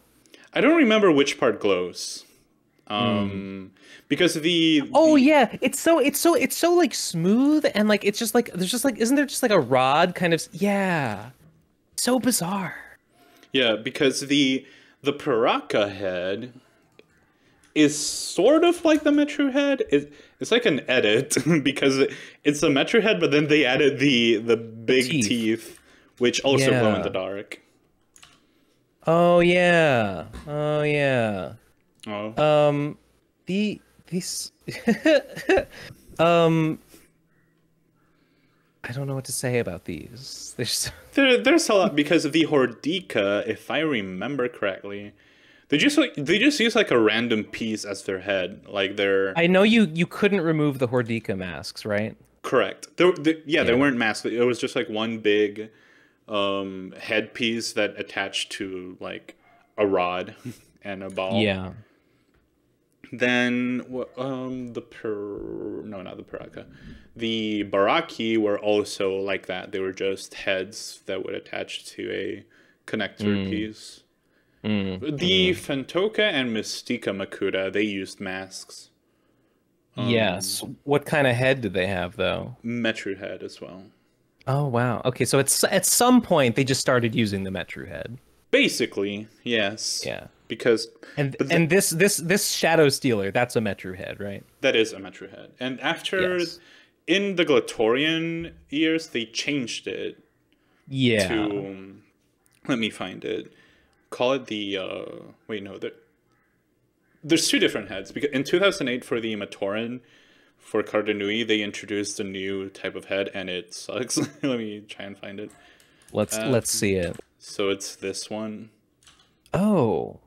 It's really weird. Is it meant to be like made of light? Is that the idea? I don't know. Like a transparent piece. I think I read somewhere that like the Anika head is like that because it's meant to be like their head is just like glowing like star energy, yeah, or something. Yeah, I don't know if there's any lore explanation because you'll have to find out for the lecture. I don't know.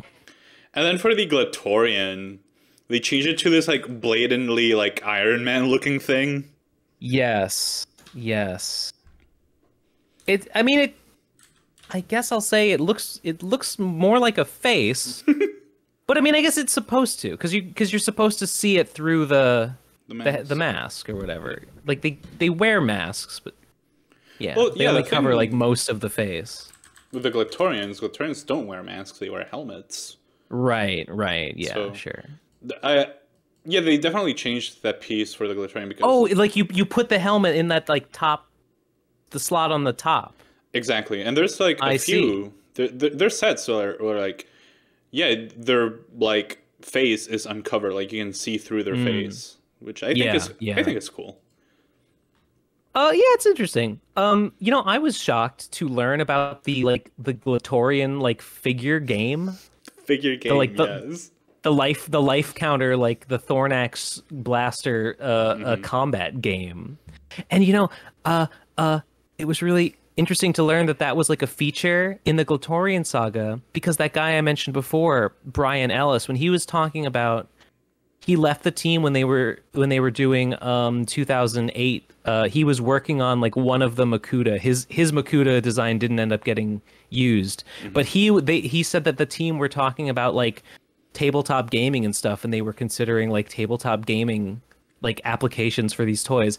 Really? And then they were looking into board games and stuff and like thinking about it, and then they did it, and then they actually they made a Bionicle game for the 2009 Glatorian. Like those guys were like, they did it.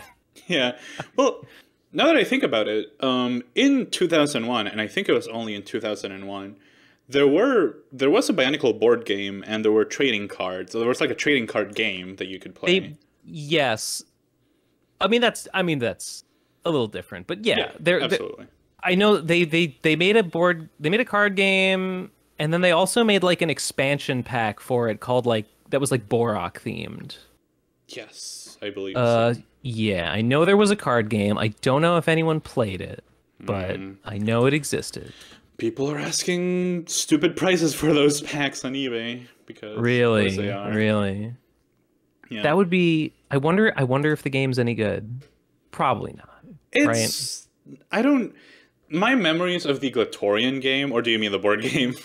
I was talking about the card game. Oh, the card. I have no idea. I do not play card games. Did you? Oh, okay. Yeah. Did you try the Glatorian figure game? Yes, because shooting the Thornax blaster. How was it? Not that great, to be honest. So there's levels to the launcher thing. Some launchers are way better than others. I'll give you my tier list in a bit, but I did play the Glatorian one because one of the other toys that I really liked as a kid was Beat 'em On. Oops. I don't remember the rules, but it was basically the same thing: shoot balls at people. I'm vaguely familiar. I've heard of Beat 'em On. Mm-hmm. I just thought it was so neat that they put a little life counter on your guys, and you could even with Tellurus, you could even put. He had a life counter, but when you put him in his Scopio vehicle, you could put the life counter on the Scopio, and he would be, and that would be like its own. That was its own piece in the game. That's cool. With its Thornax blaster on the tail. Yeah, very cool. If I remember correctly, the Titans had 2 life counters. Oh, maybe that's probably... Yeah, maybe the vehicle and him had a separate one. Mm-hmm. Or something like that. Maybe the game wasn't great, but I applaud the ambition. Yeah, me too, because it was fun. And one of the, again, ambition... For the Glatorian year, they made not 1, not 2, but 3 Glatorian fighting games, and that counter system. Yeah, like a flash game or something. Yes. Yeah, I've heard people talk pretty fondly about the Glatorian Battle Arena or whatever it was called. Mm-hmm. I haven't seen it actually, but maybe I should give it a gander and just see what was up with it, because I've definitely heard it mentioned, and people say that they used to play it. You should, because it's not just fights. If I remember correctly, there was a town section. You could walk around and talk to people, if I remember correctly. Interesting. So yeah, you should definitely check that out. If you haven't yet, there are 2 things as well from the website, Flash Games, that you should check out. Is what's that? The Paraka animations and the Anika animations, I think they are. I've seen the Paraka animations. The one about the ones where they're just going around in the caves. Yeah. Yeah, I've seen those. Okay, cool. And I don't remember if the Anika ones were a separate one, or if it was just the ending. I think the final episode of the Paraka ones was the Anika one or something like that. And then I think so, because it ends with a strategy game. Yeah. Wait, what? Yeah, the one of them ends with like a, you know, Fire Emblem type, or like more like Venog type thing. I don't remember exactly, but I'll try and find it. Yeah, I don't know. I'm not sure what you're referring to. If you want to link me, I would be interested to see it. Voya Nui online animations. But yeah, again, I just have a bias because 2006 is my favorite year. The vibes were just the best. You know, All American Rejects, Thunder, Rain, chain link fences. I kind of like the chain link fence sort of like urban sort of flavor of the Paraka stronghold. Part of me likes it. Part of me thinks it's corny. Yeah, it's definitely like super dated. 'Cause, Yeah. you know, very obviously just, hey, you like Linkin Park, right? It's very like where did they get those chain link fences? I don't know. It's like, but yeah, how they sort of, I don't know. I like that they were going for like a grimy industrial kind of feel with them. I think that's interesting. That was it felt pretty unique. Also, I don't know what it is because they're not that different from each other, but I have no trouble at all remembering which Paraka is which. Whereas like the Baraki, I could maybe name half of them. Pridak was white, Takadox was blue, Elec was green. I think I think Karapar was yellow and Mantax was the black one. So maybe I didn't know them. Yeah, I think you got them. Damn. I sent you a photo of the thing I was referring to. There's a YouTube video here. It's just called Paraka Episode 6. Oh, what the hell? What the hell is this? I've never seen this before. This looks kind of cool, honestly. It's like very comic book stylized. That whole series of animations is super cool. And it had a weird visual style. Mm-hmm. Like cell with shaded. Kinda, yeah, like pre-rendered, like renders of the Paraka with like these like generated like thick outlines on them, placed on these pre-rendered like CG backgrounds of like caves and junk. It's very fun. Very odd. Yeah, game looks kind of neat. I kind of want to play it. Maybe I'll watch this video.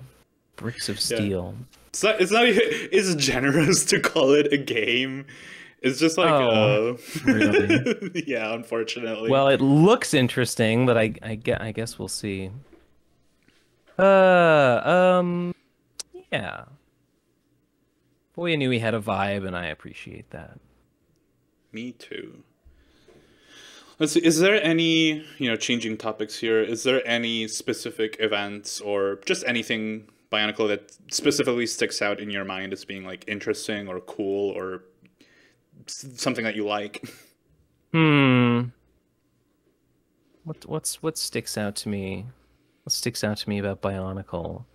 That I was gonna say I was gonna complain about the movies. I was gonna complain about the weird like way that the tone of the movies doesn't match like the rest of the story. That was gonna be not my a thing that next I like. question. Okay. My next question was gonna be things that you don't like or complaints. But yeah. Yeah. I mean, things that I like about I like the big story engine twist and how how thoroughly it was like hidden for so long, and yet it's so obviously like planned all the way from the very beginning. Really appreciate that. I think it's really cool that they even had the ambition to pull off something that long running, because modern Lego story stuff, it's basically like seasonal. Like every season is something new, and they just keep retconning stuff from before. I don't think they originally planned for it to go, like they didn't expect it to go that long. I don't think they ever thought that it would be 8 years until they had the big reveal. It's really kind of odd that it did, but I guess every year they were just like, well, yeah, we had a big year this year. We're doing it again. Okay, we're not getting canceled. All right, well, let's keep the mystery going. And I guess it paid off. Other stuff that I like, I don't know, just like the weird like tone and vibe that like the whole like thing of like how they're these like weird robot creatures that live on this like mystical island. It's just so weird. It's just so different. There's truly nothing else like it. And honestly, I can complain about it, but I like it when I get to a part and I read a part of the story and I'm like, Greg just had to say, they told Greg he had to say this. He had to explain why is it called the Ninra Ghost Blaster? Oh, because like there's some guys called the Ghosts from a place called Ninra and they make weapons. Yeah, that's why it's called the Ninra Ghost Blaster. Sure. I forgot that was the explanation. That's so stupid. Yeah. Or the other one that's like the Midak Sky Blaster. The reason why it's called a Midak Sky Blaster is because not Huki and Kongu. I vaguely remember this one. Pohatu and yeah, do you remember? Was it that there was like some Matoran that like I don't remember some Matoran or something that like was always in the sky, something like that. It's because Huki, not Huki. Pohatu knew an Onu Matoran who liked the sun. He liked to be out in the sun, and he was seen as weird for that. But Pohatu thought he was cool. He just knew a guy he thought was cool, whose name was Midak. So they were like, "Yeah, we'll name the gun Midak." And Lua just thought the name Sky Blaster was cool, and he said like I always wanted to name a gun the Sky Blaster. Okay, we'll combine them. It's the Midak Sky Blaster.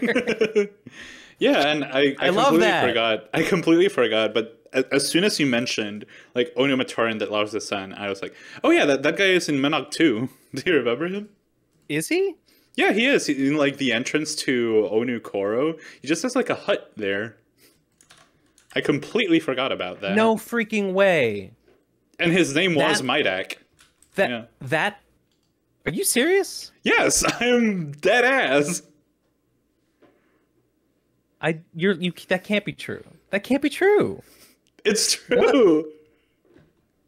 What? It's the guy with what's his name? Not Nuparu, the other Onu Matoran from the Onu Matoran from the original McDonald's set. Frick, what's his name? The guy that never amounts to anything. Onepu? Yes, Onepu. He has Onepu's old Usal crab. Oh right, yeah. I have to confirm this. Midak. He's got a page on Bionicle. the one. Yeah. Well, that's so strange. That makes me rethink everything. Oh yeah. The guy he has the little grass in his mouth. Oh yeah. well, this makes me rethink everything. This makes me think that no, they didn't. Just the entire lecture. They didn't tell him. They couldn't have told him to call it the Midak Sky Blaster, or maybe it must have been. It must have been Greg. Greg must have been like, because the name Midak like pre-existed the gun, so he must have decided to call it that, and he must have been like, yeah, we'll name a gun after this guy. I'm naming my next gun Ben Saint. Just why would you? It's just a really weird way to name a gun. I don't know. I just don't get it. Okay, sure. Oh, that brings me back. I was gonna give you my blaster tier list real quick because that's an important thing you need to understand about Bionicle is the blasters. Yeah, sure. Because yeah, go on. Yeah, no, you go on.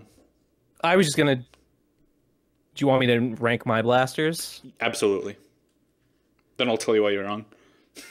I probably am wrong because like I don't even like I've never like played with any of them. I don't know how they function. All I know is they just get described in the. All right.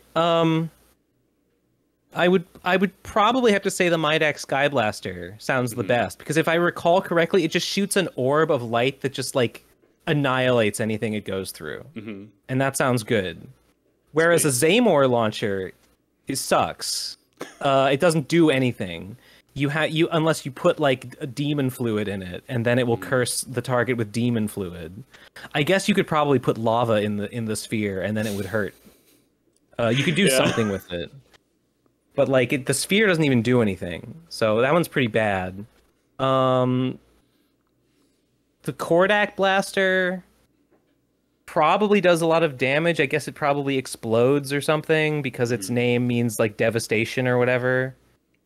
So that one's probably like pretty high. The Squid Launcher seems pretty poor.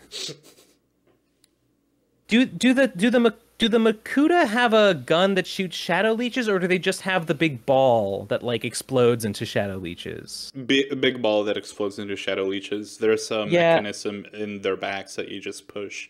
It's just like a very flexible piece, and the thing just drops. That guy Brian Ellis, he came up with that, and he like made the original prototype out of like a hair like comb thing that like you squeeze and like holds. That makes total sense now.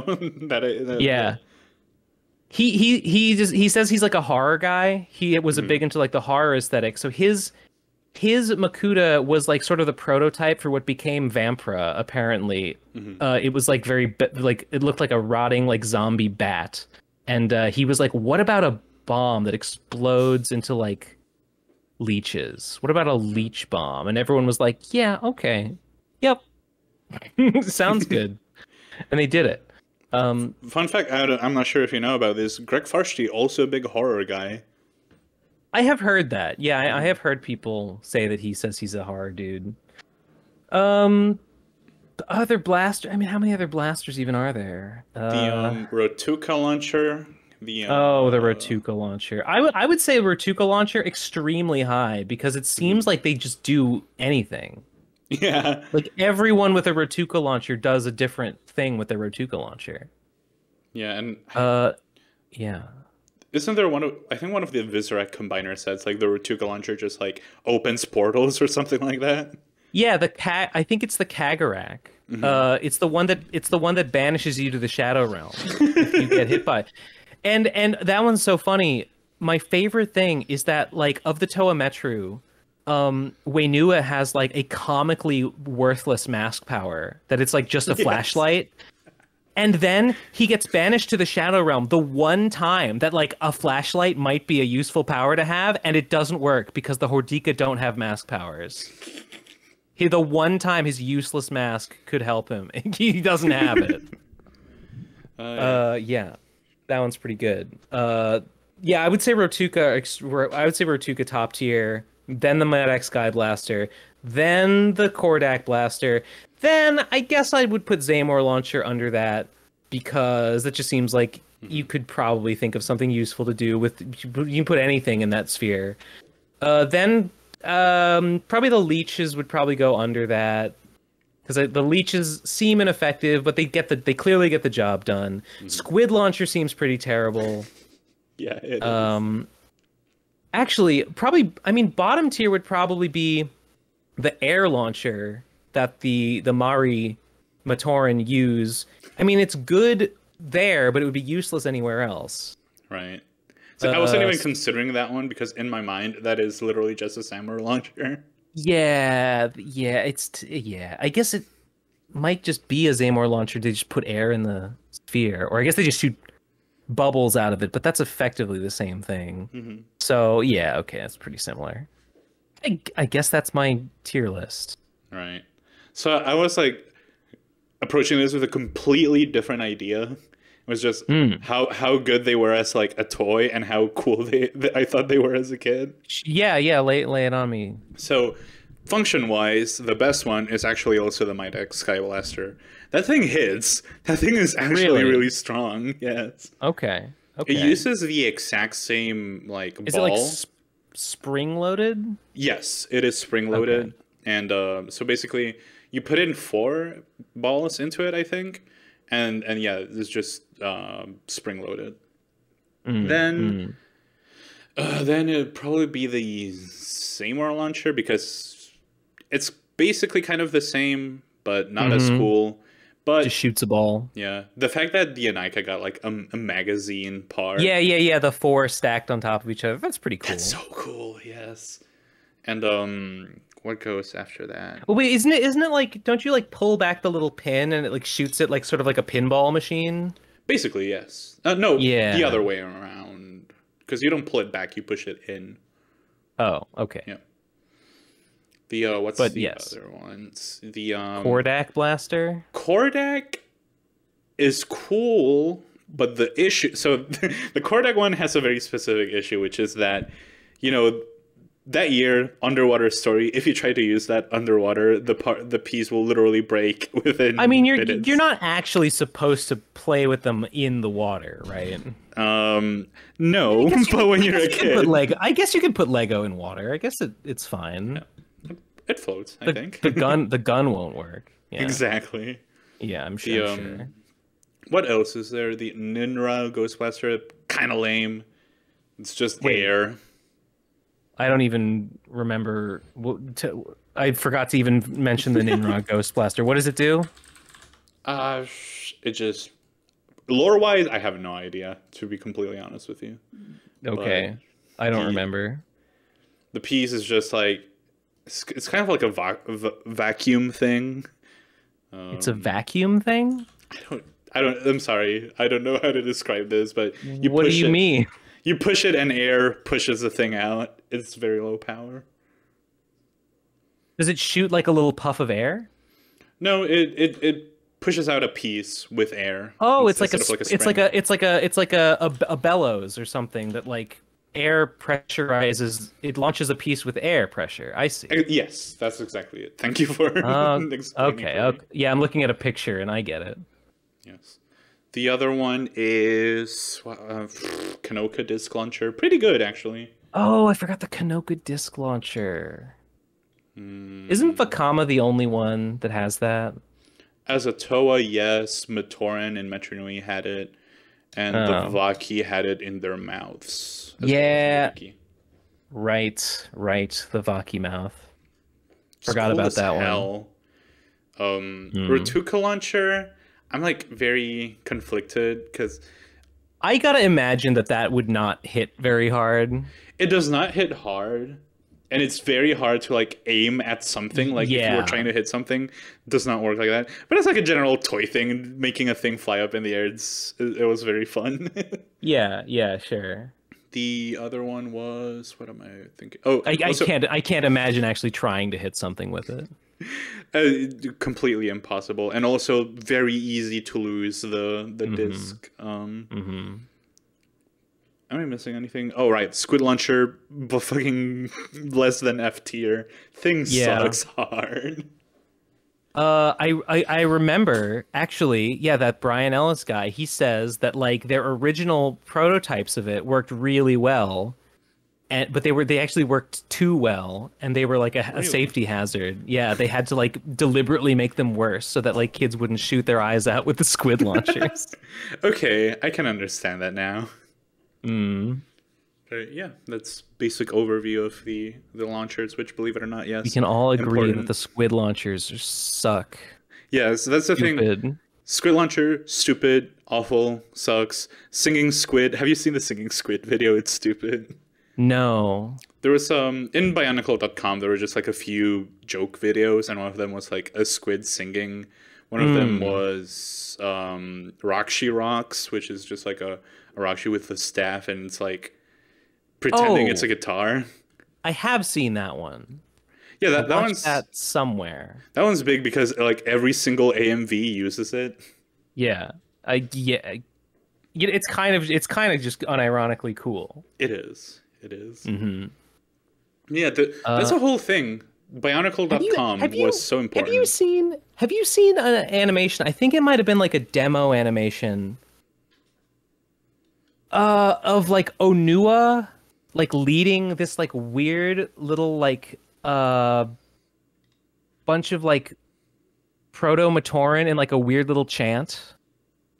Yes, yes. I think that's from This the canceled one. game. Yes, that is from the canceled game. I think that's And going to show up in sound the like recording. they sound like aliens. Yes, I am 99% sure this is from the canceled video game. Yes. What are they saying? I That's have, a gay, put a gay. That's a gay, put a gay. let me try and listen to this. This rules. This rules. This is hypnotic. It's yeah, it's a good video. I think that you got one of. I think that you get one of these videos every time you complete a level. Yeah, I saw a couple of cutscenes and I wasn't sure if it was like placeholder, but like yeah, the characters don't like talk. They like speak like Simlish to each other. Yes, yeah. It's very, very interesting. Early Bionicles was going for like a very strange vibe. Yeah. Because It like the demo CDs. I was literally just about to talk about the demo CDs, yeah. Yeah, yeah. They're all like eerily silent. I guess that's just CDs though. Yeah. And also the I love the music from the Power Pack, the one that's credited to Liwa and Gali and stuff. Right, right.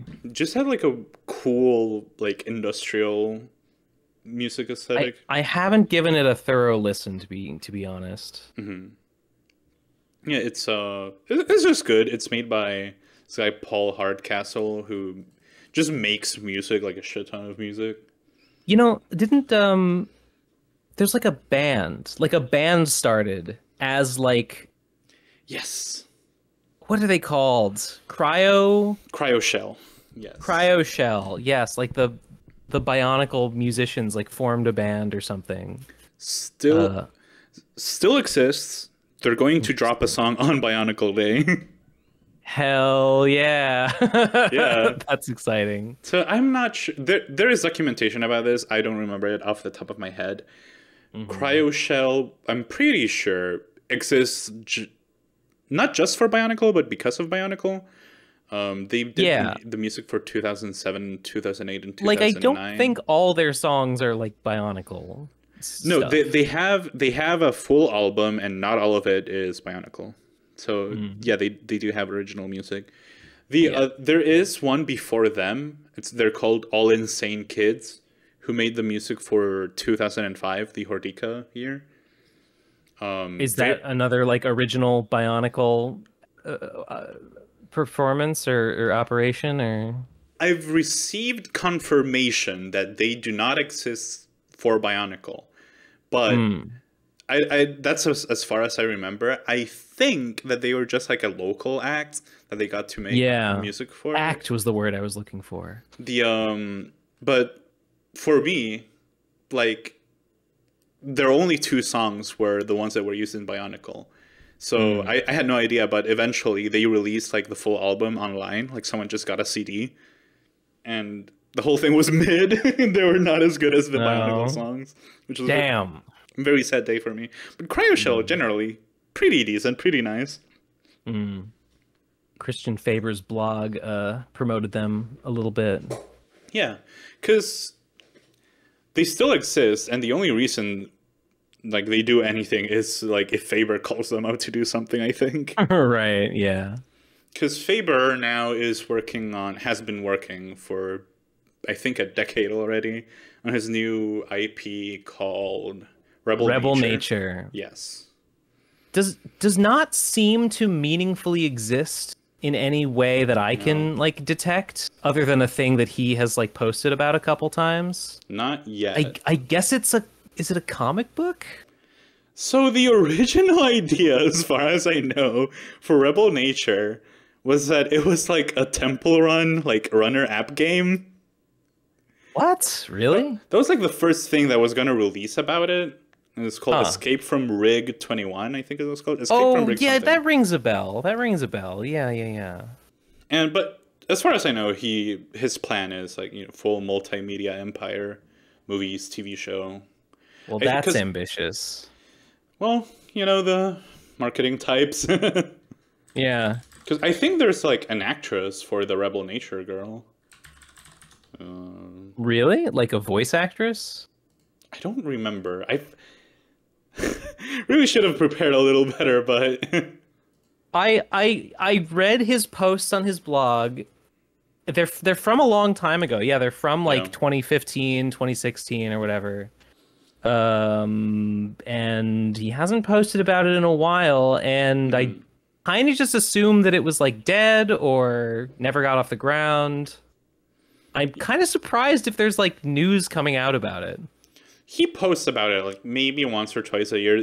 He just switched over from posting on his blog. Now he just posts on Instagram, and he has a YouTube channel as well. Where he No posts shit, things. I didn't even know that. That's interesting. Yeah, it's funny because Yeah, I read about Rebel Nature, and I thought it was a comic book because like it seemed like there was a lot of like really nice illustrations to it, and it looked like an art-centric project, I guess. so what I know about Faber, from what I can tell, he seems to be like an art guy. So I think that was just probably like concept art. I mean he drew a lot of the like original art for the concept art for Bionicle, and like he's clearly a very good artist. Oh yeah, he's very good. Yeah. But you know, this is completely apart from anything. But Christian Faber at some point, he just started posting on Instagram something called. He just kept posting about hashtag 14B 2020 for like a year or two, and people were like 14B 2020. Yes. So that was basically he was kind of teasing. He was trying to bring back Bionicle in some capacity. Apparently he had. Yeah. What does it mean? I wish I could tell you. He gave an explanation. It means 14B 2020. So, you know, like one for all. 1-4, and then the B stands for Bionicle. Oh. And then 2020. Oh, 1-4 Bionicle 20. Okay. And he gave an explanation. He's really into Gary Vee, which is like all you need to know about him. Wait, Gary Vee?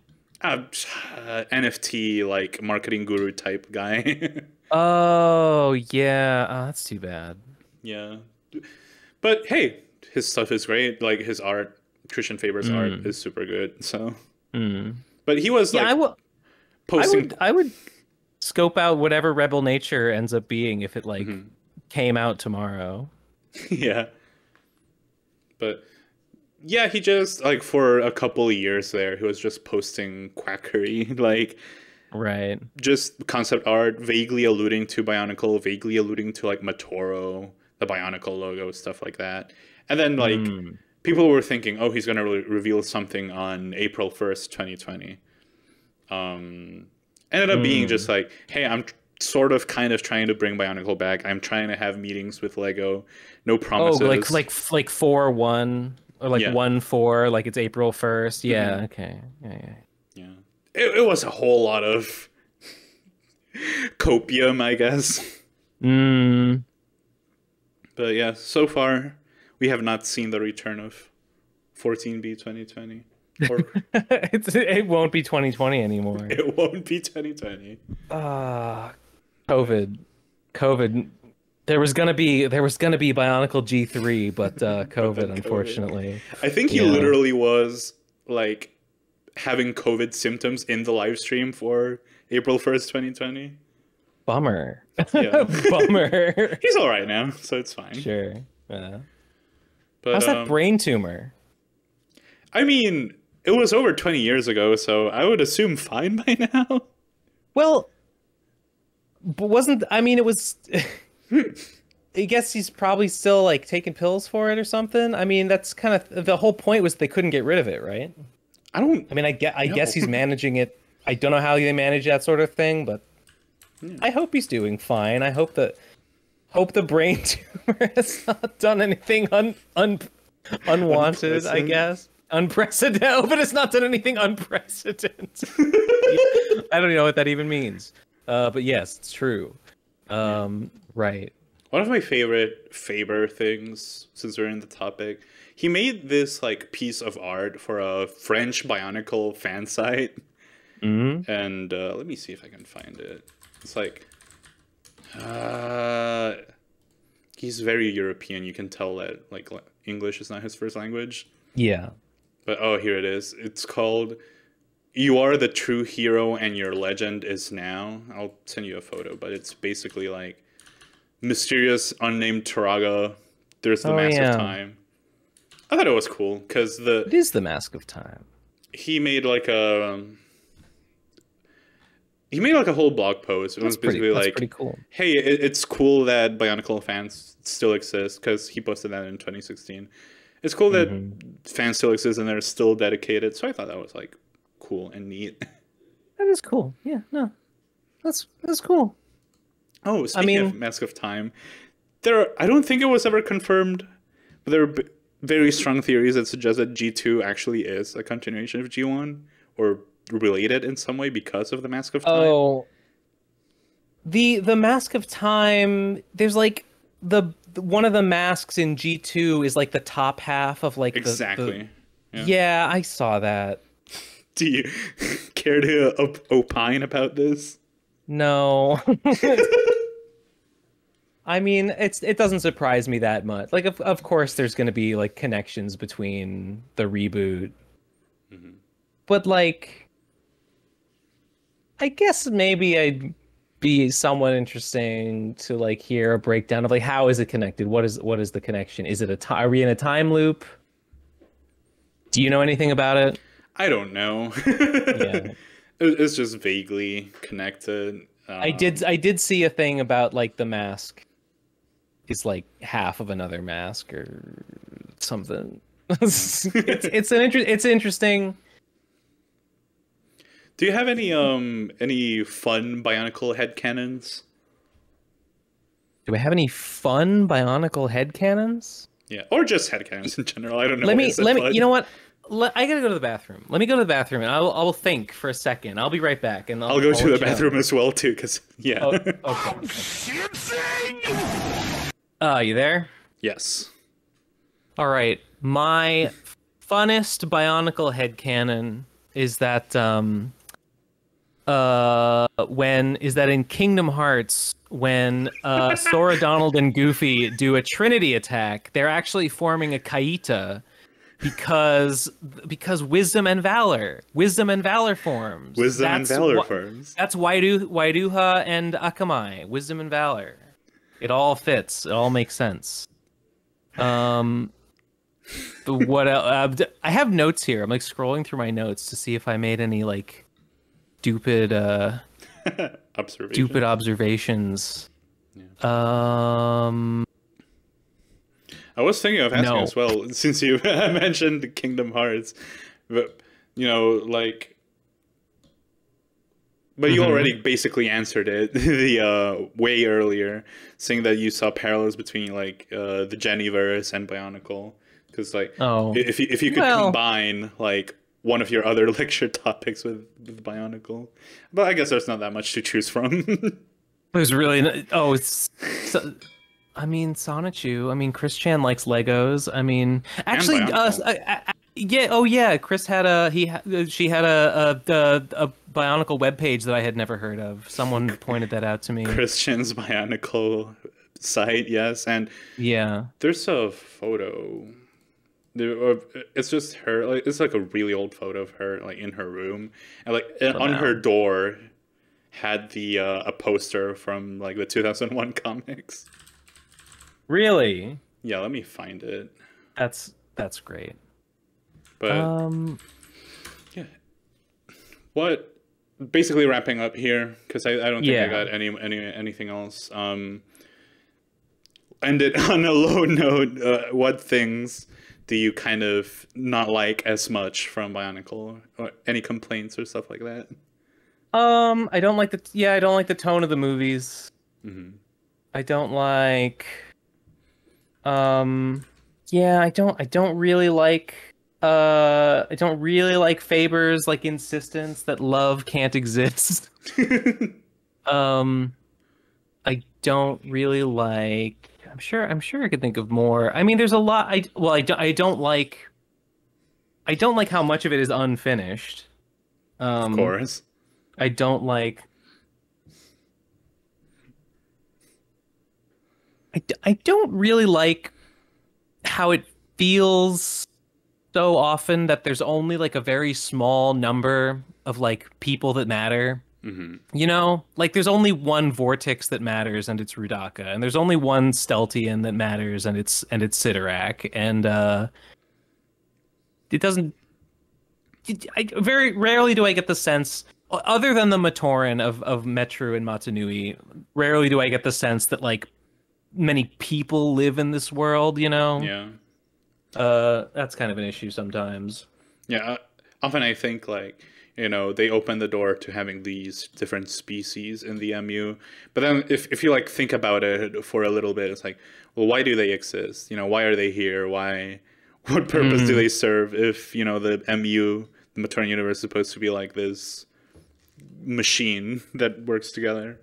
Yeah, that's why I kind of maybe I headcanon it a bit that like the other ones were not originally there. They just kind of evolved or were formed, or someone else made them or something. Because yeah, why would the Matoran are meant to, you know, upkeep the robot? They're there to be its like cells doing all the work of maintaining it. Why do you need anything else? Yeah, but Yeah. hard like they mutated. Like the Lego pieces were just scattered around. A couple of them got knocked around and just fell together, and I almost said a Skeksis, a Skakti just came out and was like, yeah, cool. I'll make more like myself. Very. You will never know. Maybe the great beings, maybe they put it there for some reason that we'll never understand. Unfortunate. Very unfortunate. It's so unfortunate. It's so unfortunate. It's tragic. Yeah. It's tragic, really. Yeah. All right. I think I'm ready to wrap it up here, probably. Right. So before we go, anything you want to plug, shout out, lecture, anything? I don't know. Watch if you haven't seen me on YouTube. Am I Ben Saint Comics? Whatever. You search Ben Saint. I've had a couple of lecture videos that are. The Mega Man one is the most recent one. Check me out if you haven't seen them. I'm coming out with a new one, hopefully pretty soon. I plan to record it very soon, and then I hope not to take an age to edit it, but we'll see. We will see. Thank you for having me. Thank you for having me here on the Lime Joint. Thank you for being here and speaking to all our beautiful limeys. Yes, limeys. Waited until the very last possible second to bring that one up. I hope that sticks. We'll see if we ever make any more of these. Cool. All right. Sick. All right. Well, it's been good. I had good times. Thanks for chatting, man. All right. Thank you. And no sweat. thank all right, everyone if you're still listening at this point, and have a good day. Peace.